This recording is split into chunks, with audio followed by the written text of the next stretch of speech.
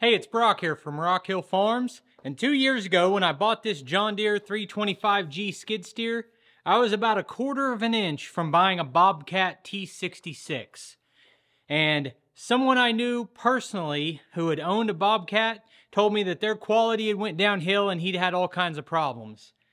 And if you talk to any number of people about any brand, you will find someone who is disgruntled. And at the very last minute, that guy changed my mind. I bought the John Deere. And it's been a great machine, other than I kind of question if it's got too much power loss when I turn and I'm doing another function. So I was just at the Oklahoma City Farm Show, and I ran into probably the most knowledgeable salesperson I've ever seen at a trade show. And he could have an answer like that went in detail about every question I could think of. And after talking to him about an hour, I said, what the heck, let's turn the camera on and pass all that knowledge that he's got on to you guys. And if I was buying the machine today and had the same, use case that I have for this now, I would buy that Bobcat. All right, so I'm here looking at Bobcat equipment, and I was just looking at the tractors, and I made the comment that these are made by Coyote, but you were telling me Bobcat's actually starting to make those themselves. Yes, at their Statesville plant, that's correct. Yeah, which is a really interesting turn of events. But I was mainly wanting to talk today about Bobcat skid steers and construction equipment. I've got the tracked John Deere machine, and I was telling you that I have a little bit of a problem with loss of power when I'm turning, if I'm doing anything else at the same time. Mm-hmm. So you were telling me that kind of Bobcat has a workaround for that, or a better... It's not really a workaround. It's the way that the machines, we route our hydraulics. So we run a higher static case pressure into a block. And what that does is it allows the fluid to divert itself faster. So like a Deere Kubota are notorious, if you go lift a full bucket, right, as you go to turn, you're going to feel that begin to bog. And a lot of it's the way the fluid is routed. Ours has a more shared system as opposed to where the Deere and the Kubota, a little bit outside my knowledge base on exactly how. I just know that it doesn't get there quite as efficiently as ours. So if you take a full bucket of ours and you go to turn, you're not going to feel a loss of power where you're going to feel that with a Deere or a Kubota pretty typically. And so that just really comes down to the way the Bobcat routes their hydraulics. So I didn't have the experience level to know if there's something wrong with my machine or that's just how it is. Mm-hmm. But beyond my one little question there, I was wondering more generally, why would someone choose a Bobcat? Mm-hmm. So there are a couple of things. One is power, and then two is comfort, right? And then third in the R-Series machines is going to be their cooling capacity. So like this machine behind me set up for forestry, it's very normal for a machine in that environment to overheat. I can say we have over 40 of these out there. We haven't had one of these overheat yet. And a lot of that is the cooling capacity, which we can show you here in a minute. From the comfort perspective, the machine itself has a fully enclosed cab. So with that, if it's hot outside, you're going to stay cold. If it's cold outside, you're going to stay warm. We have vents all around you, up your feet, all the way up to your head. Where if you, like, for instance, if you're in a Kubota with a roll-up door, you're not necessarily, you only have vents down at your feet, right? And that cab door is notorious for not being able to seal very well. From the power perspective, this machine's 105 horsepower. The old 870 was 84 inches wide. This one's 80. This one has about 400 more pounds of lifting capacity than the T870 does, and in a more compact platform. So guys with, fender well trailers can now load this machine and have more power than an 870. With an 870, that's something you could do. Any other machine, a 299, a 333, an SVL 97, is still 84 inches wide. And so we're able to fit much more power in a more compact platform. And a lot of that has to do with the way we shifted the engine in line, and then the radiator capacity. Now, I will say one downside you're losing with the Bobcat is a traditional offset on our machine was 70 in the rear and 30 in the front. That's a pretty typical configuration for a track loader. Bobcat went to a 60-40 offset. So and the reason for that, one is track wear and balance. So it gives you more comfortable ride, and your track wear is not near as intense. Now, with that, when you get to the top of the lift cycle, you'll notice the machine getting tippier faster. That's something that you can counteract with counterweights if that's something that's important to you. Not everybody's lifting things at full lift height, right? And so we try to design a machine that fits what most people do, which is dirt work, ground engaging, and things more at chest level on down. So, yeah. Well, good answer. Mm-hmm. And then I have one to add to it, is that Bobcat is going to have a huge dealer network, Mhm. and you don't have to have any concern. They're not going anywhere. No, we're not. Import your product. Yeah, and even Bobcat as a whole is actually expanding that dealer network out. And so Bobcat's going to a model, we're still having their main construction dealers with the ground maintenance products, but Bobcat's now also expanding into having dedicated ground maintenance dealers that will be in more localized areas, where traditionally Bobcat is going to be a city-centered dealership. They're going to have more of a network they're not going to sell the construction equipment more in rural areas, but have the ground maintenance, the tractors and things like that, but they can still do warranty work on these larger frame loaders if they're qualified to do so. So I came really close to buying a Bobcat T66 before I bought the John Deere, and it was close, and I liked that machine, but I was buying as a complete novice who had like 8 hours of rental time on a skid steer, and so I didn't have a good frame of reference. I'd really like to run one again now that I've got some hours on a deer. Well, we'd be happy to put one in your hands. I think that the reason I've been with Bobcat for 6 years, the reason I continue to stay here is that one, the machine is a good product and the company stands behind it. But two, I do a lot of demos. I demo against my competitors' machines. Our machines are not perfect by any means. I mean, you're going to have issues with the Bobcat just as you would with any other.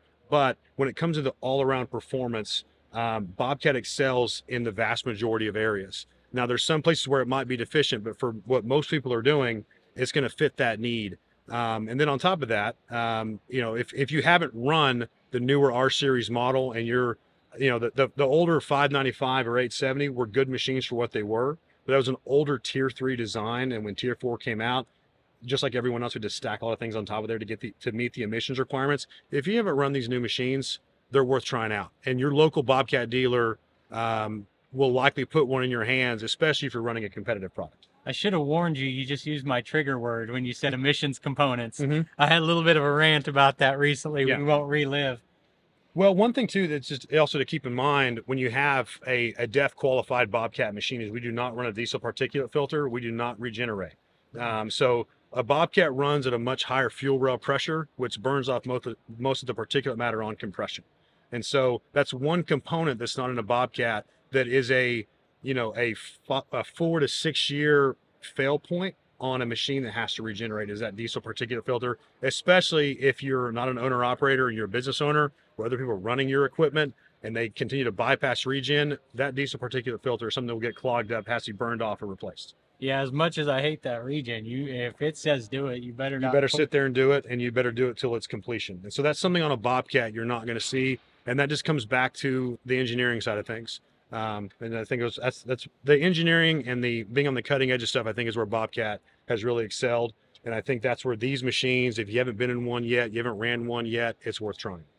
So now we've given kind of an overview of maybe reasons you'd buy a Bobcat. You think if we walked around it, there'd be any features you could show us? Yeah, one of them, we can start right here on the track set itself. Sure. So one so one thing you can get now on any machine T64 and up is the 5-link torsion suspension. And what that's going to do is that's going to just increase your ride. That allows some independence, basically, to where if you hit a rock on one side, you're not going to feel on the left. It gives you a much smoother ride. And if you're in this machine for 8 hours, the comfort level you're going to feel when you get out and get up the next day is going to be better. The second one is running a triple flange rear roller. So a lot of these 86s we're putting out in forestry, detracking is a big issue. And so that triple flange roller, and that's something that you guys can see down here at the bottom or not, but it's locking that track in. And this back rear idler, if it's a single idler, is typically where the machine, the track's going to peel off, right? You go over a stump, you turn too sharp, it peels that off. That locks that in. One thing that's also different too, the 870s had a hydraulic track tensioning system. They've gone back to grease. It was really a problem that didn't need to be solved. Grease works very well at keeping tracks tight. So the track set itself is something where in 14 months since these machines have been out, we've had one of these detrack. So not bad at all. Not bad at all. I've had one myself. Yeah, and it's a pain to put back on. It is, especially because it never detracts in a nice spot. So this machine is set up for superflow, and what that means is a traditional Bobcat was around 36 gallons per minute at 3,500 psi. Superflow gets it to 44 gallons per minute at 4,200 psi. If you're running forestry, it does one of two things. One, you have more power going out to the machine, but two, the higher pressure allows it to build back tip speed faster. If you go into a tree, you're going to begin to bog it down. You can get back at the tip faster. right, you're operating more efficiently. But the block in the front has 1/2-inch couplers for your traditional accessories, and then 3/4 inch on the Superflow side when you're running a Superflow attachment. And then the K-string is obviously there. And then we still have the same 7-pin connection. And the benefit of that is if you're running Bobcat attachments, there's actually direct two-way communication between the attachments. So if you're running like an angle blade or a dozer blade or something to that effect, right, you don't have to sit there and switch analog pins to move a different cylinder. The machine will automatically know this button moves this cylinder, this button moves it this way, and it's direct plug and play. Even beyond that, if you're running like a grader setup, if you're out there doing, large dirt jobs, you're doing a multiple house, a row of track houses. So our dozer blade setup, or not dozer blade, the grader blade setup is direct plug and play with laser receivers. There's nothing you need to add to the machine. You literally buy the dozer blade, or the grader blade, get the receivers, have a laser, and it will work automatically, and it's all adjustable inside the cab. There's nothing to add. I remember when I was doing the demo, there was a screen that would show me what the buttons did for that particular attachment. And so all the attachments are still logged in that screen. So now it's a 7-inch touch screen. And so it's very similar to the software that Ford uses, if you're familiar with that. And it's rather intuitive, but all of that is in that screen, the backup camera, everything's there. So any attachment you're running, like we're talking about with a grader blade, it'll automatically pull that grader up. And once you bench and deem what grade's going to be, you can adjust it by the 10th on the left side, the right side, or both sides. So if you're too high on one, too low on another, you can adjust it on the fly, and you're really driving around an automatic, and the machine's doing the work, and you're just making micro adjustments as you go. So I was noticing that you guys don't have one of those really nice slide up doors like some of the other brands. Yeah. Have they not figured out how to make one, or is there another reason? No, so the main reason is the roll up door has some advantages if you're a single operator, because you can run it as an opener and closed cab. The real negative is that slide up door, or roll up door as they call it, doesn't seal very well. And so any Kubota owner is going to know after about 300 to 400 hours, you're going to getting debris around there because it's just not locking in well. The other part is that you don't have any vents up by your head, right? So if you got a cab, you're wanting comfort. One way I can tell you we can get around that is Bobcat, with the technology that's in here, has something called Max Control. It's about $2,500. You add it to the machine, you can run it from your phone. So typically, where as a salesman I struggle with Kubota is like with fence guys that are single operators, punching holes. They want to be able to hop in and out. Well, you can actually hook your auger up and run the machine from your phone and be standing right next to it and punch a hole. And it's a really inexpensive thing that basically the machine already has. You're just basically adding essentially Wi-Fi capacity to the machine to connect to it, and you can run it from a phone or an iPad. That's a great answer. I had no idea. Now, I asked the same question to a Caterpillar salesman, and I phrased it like Deere, Bobcat, and Caterpillar probably are the top selling machines like this, and they all use a swing open door. So there has to be a reason. And he said that he'd worked in heavy equipment previous to being a salesman for them. And he said, if I come up to a site and the guy's got the load up in the air and he's trying to crawl out between Yes, that guy's off the job. Yes. Like, there aren't that many use cases to want to have a load halfway up and get out the front. What I would say is if you're buying a cab, you're buying it for a reason. I do think Kubota makes a good machine for just general purpose use. I'm not going to say that all orange machines are bad. I do think the main reason that if you get a cab, you want air conditioning, you want to keep the warm air out or the cool air out depending on the season. And a pressurized cab seals itself. And a roll-up door, it's not able to do that because it's relying on the pressure between those hinges in the frame to keep it shut. Not the hinge and being snapped closed. It's going to be able to pressurize itself better. And if you get one of our machines, that's something that you'll notice is that they hold their temperature very, very well. And one thing that's different to us when I mentioned comfort is the cabs now are completely one-piece design. The older M series machines were a two-piece cab where your footwell stayed in the base of the machine and the top of the cab lift up. Now the entire cab is one fully sealed enclosure. It's a small thing, but it's something that made some sense. Is the older windows opened over here? Well, you're sitting back here, so you had to lean forward to talk. Now they're right here where you're actually able to speak and talk through. One thing too, that if someone really needs the machine to be open for a day, the door is very simple to remove. There's one, the hinges sit on gravity. And then you have a shock, and then you have the door switch. So if you remove the shock, pull the switch out, the door just lifts right off if that's something that someone needs to do. In a situation where, like, say if you're loading out of a truck, you need to hop in and out, you know, again, that's not the safest thing. We don't recommend it, but it does happen. The doors are very easy to pop on and off. So if you hit the top green button,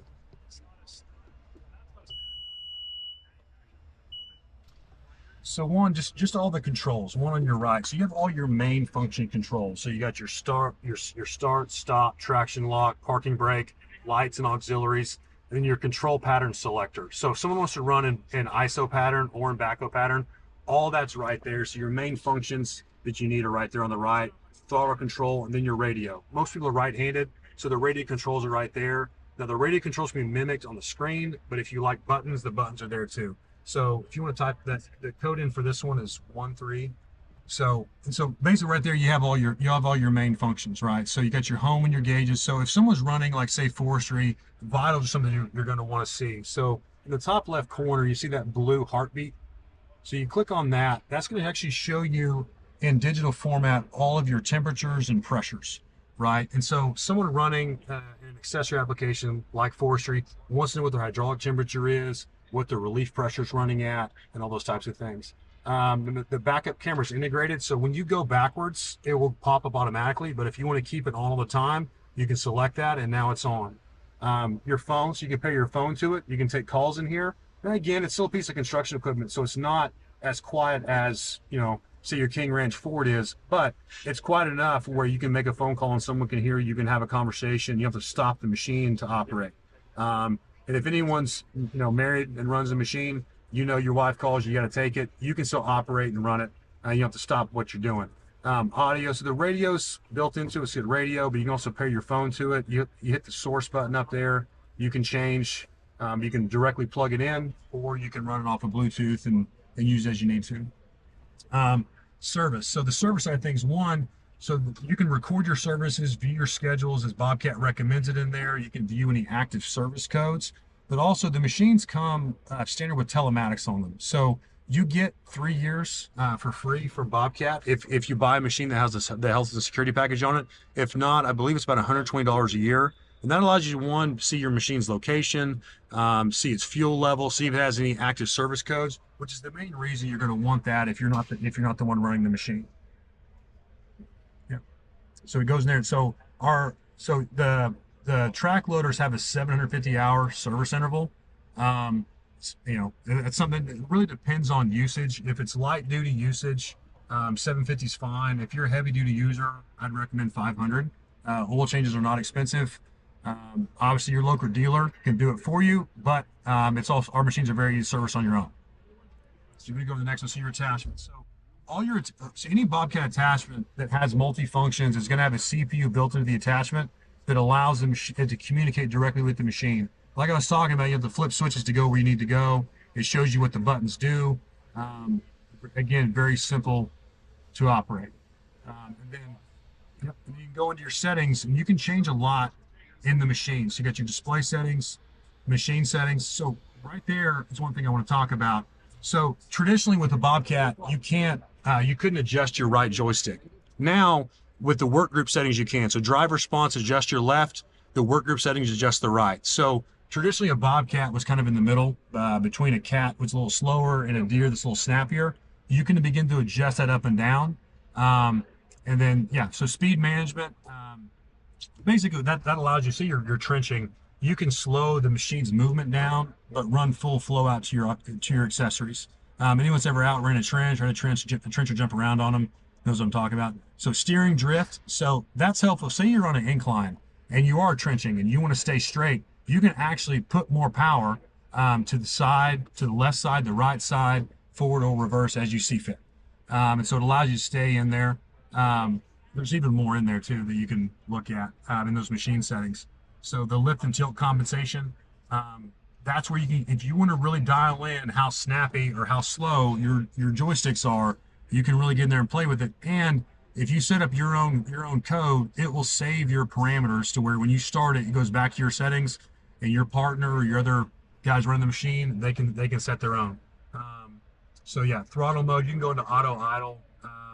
So, also too, if someone's used to running a dozer, our accelerator pedal can also be a decel pedal. That's something that someone wants to operate. So, and then SCR management, again, so auto desox was where the machine will run at a higher temperature, but again, it's not regenning. There is no diesel particulate filter. So I would say a lot of those features, but not all of them, but a lot of them are available on my machine. Yes. But they're not controlled like that where I can very easily see exactly what's happening. And that's what I'm saying is like it's the intuitiveness of a Bobcat. It's once you get in it, once you spend about 10 or 15 minutes inside the cab, things make sense as to why we put them where we put them. Yeah. So if you want to back out of machine settings, you know, we can get into some stuff that's So security settings. So these are things where you can manage your operators. And so say you manage an operator, so click manage operators. And say we're going to add an operator. So we can begin to add somebody, can put their name in, but also we can lock them out of high flow. We can lock them out of super flow.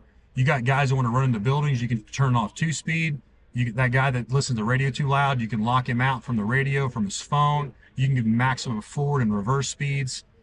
You can basically control what your operators can and can't do. If you got guys that have a tendency to cost you money, you can dumb the machine down for them. To keep them from damaging things on site. Seems like a big deal, really. If you want to hit X, because we didn't go through and add one in there. Yeah. So quick start, what that's going to allow you to do, say if you don't want to put your code in every time, it will give you a 15-minute lockout window to where you can go in and restart the machine without having to put your code back in. And yeah, so, and then password error line, those are just different security features that are on the machine itself.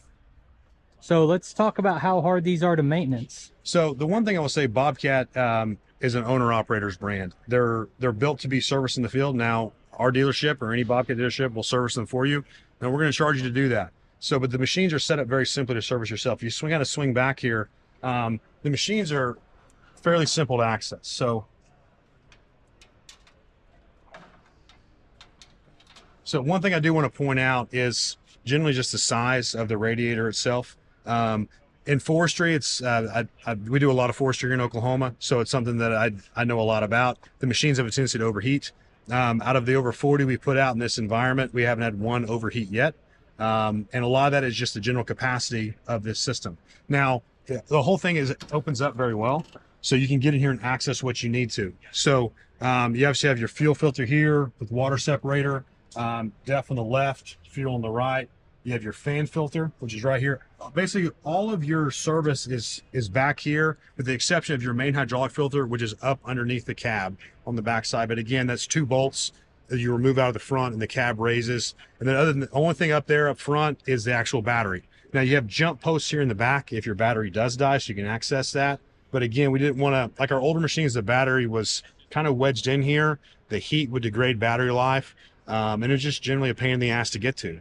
Right, if you had bigger hands like me, it's tough to get in there, and so we moved it towards the front because if your battery dies, it's very easy to access that, move it up, get there. But if you need to jump it, you can here. So changing your oil. So it's maybe difficult to see in the video, but your oil filter is just right around here on the left. There's a drain hose on the oil pan at the bottom. What we do in our shop is we'll just put the bucket on the ground, raise the machine up to tilt it back a little bit, crack that hose open, drain it all out, refill it back up right up here on the top. Replace your filter, and you're good to go. This is much simpler to change the oil in this than it is in your own vehicle. And again, for light to moderate use, we're at a 750-hour interval. Now, if you're a heavy-duty user, you're in a dusty environment, you're pushing your machine really hard, I would lessen it down to 500, just because it's cheap insurance to change your oil. And that's something that I personally would recommend. But it's not what Bobcat recommends. It's just me personally. Our air filter. So we have an inner and an outer air filter. That's all right here. Again, very simple, very easy to access. Your fluid for your radiator. It's also your coolant's right there. Now, I will say Bobcat is running a purple coolant, and on the T86, and if it has superflow, is running a specialized hydraulic fluid that doesn't break down as much in heat. And so you do not want to mix your colors, and that's with any brand. And then your AC condenser. So the older Bobcats had that up here up top. They tend to get heat soaked, and if you wanted air conditioning in 110-degree weather, sometimes it wouldn't cool the cab down very well. This is all back here, very easy to clean out. You can spray a hose through all this, clean it out, no different than you would like your AC condenser at home. Don't go power washing it. Don't go hitting it with cold water when it's still at full maximum temp, for the obvious reasons is that change in temperature can cause things to break. But again, everything's very accessible back here. And if you're an older Bobcat user, you will notice if you kind of swing around just kind of how clean the whole setup is in here. It's very simple to access what you need to get to. All right. So you have been an absolute wealth of information. I want to thank you for taking the time to talk to us. I want to thank you guys for taking the time to watch. I'll put links on the screen to a couple more of our videos, and I'll see you next time.